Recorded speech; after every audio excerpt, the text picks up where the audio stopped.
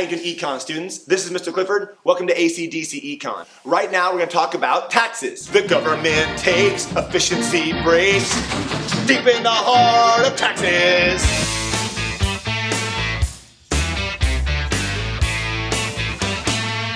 Now you've learned about supply and demand and consumer surplus and producer surplus. It's time to put all those things together and talk about taxes. A per unit tax or an excise tax is a tax on producers. So right here, let's have the supply and demand for some random product. Let's say milk. Paul, why are we doing milk? No more milk. So we've got the supply and demand for milk, and let's say the equilibrium is right here at $3. If the government put a per unit excise tax on milk of $2 per unit, that would cause the supply curve to shift to the left. That would cause supply to shift to the left. But there's some more details that you actually have to watch out for. As you can see, the price that consumers pay is now $4.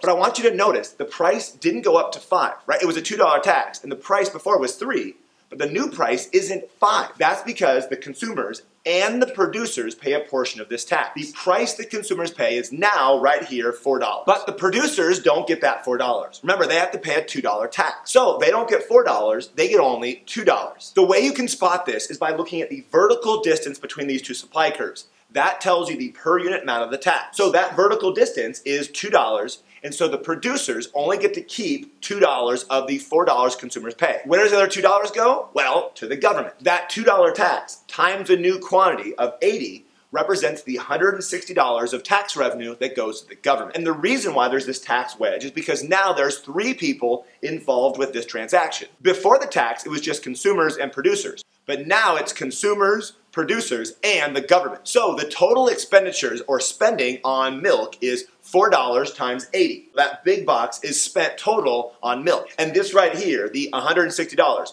2 times 80 is how much the government gets to keep. And the other $160 right there is how much the producers get to keep of the money consumers spent. Now let's ask a new question. What happened to consumer surplus when there was a shift in the supply and the price went up? Remember, consumer surplus is the difference between what people are willing to pay for something, what they actually did pay. So it's this triangle right here before the tax. After the tax, it's this triangle right here, right? When the price goes up, it screws over consumers. Producer surplus also got smaller, right? When the supply shifted to the left and the price that producers got was only 2, that producer surplus is right there. So the consumer surplus is there, producer surplus is there, and that right there is the government tax revenue.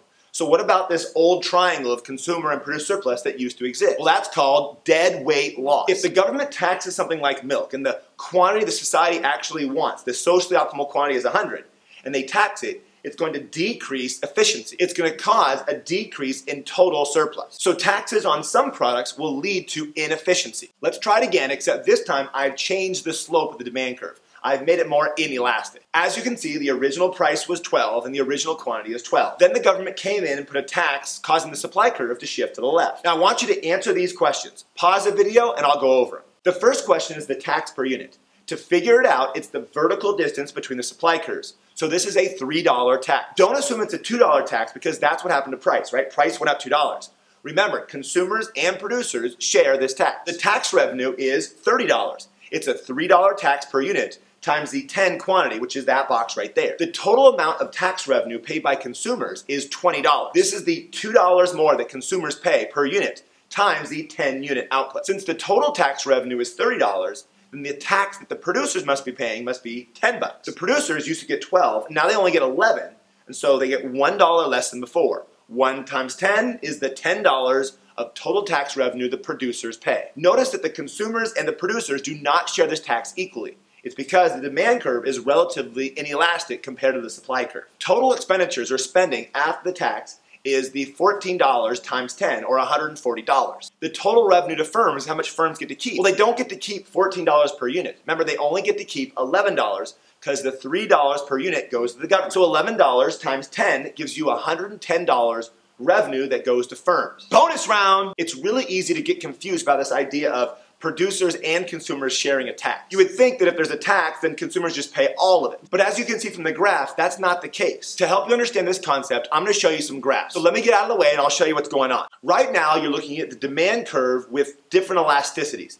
You've got perfectly inelastic, relatively inelastic, unit elastic, relatively elastic, and perfectly elastic. Now what I'm going to do is put a supply curve on each one of these demand curves that is unit elastic. And I'm going to put the same per unit tax on every single one of these demand curves. The boxes right here are the total tax revenue that goes to the government, and it shows you who's paying the tax. When the demand is perfectly inelastic, then the consumers pay all of the tax. Producers pay none of it. When the demand is relatively inelastic, the consumers pay the majority of the tax, just like the question we saw earlier. When the demand and the supply have the same elasticity, then consumers and producers share the tax equally. When the demand is more elastic than the supply, then producers are going to pay more of the tax. And when the demand is horizontal or perfectly elastic, the producers are going to pay all of that tax. The best way to remember all this stuff is just draw the graph. Show the different ideas of elastic and inelastic and draw that tax revenue box. Then you can look at it and it tells you who pays the majority of the tax. Dang, Mr. Clifford, this is awesome. Hey, I hope this video helped you understand taxes.